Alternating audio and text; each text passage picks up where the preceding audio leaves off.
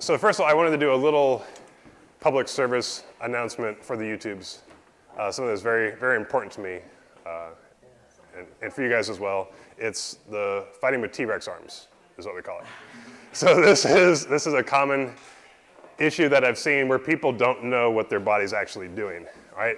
And specifically, they fight with their elbows locked into their body and their arms are locked. Have you ever seen this too? All right, now if you're doing that on purpose, that's one thing, right? If there's a technique where it's like, I really have to have my arms like this to do the technique properly, then that's fine. But what usually happens is someone thinks they're doing this, right? But what they actually do is this, right? And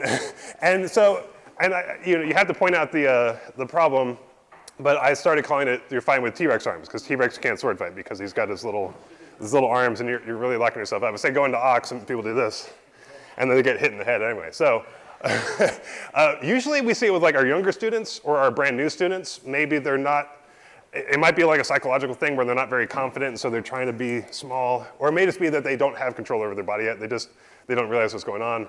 But usually it's a simple fix, but you had to point it out. It's like, no, you like go ahead and extend your arms, right? If you're cutting or something, go ahead and get your arms out away from your body. That's fine, there's nothing wrong with that. Or if you're gonna be defending, like, it's okay to extend it a little bit, right?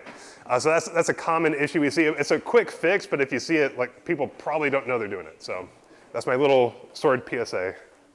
The more you know and everything. All right.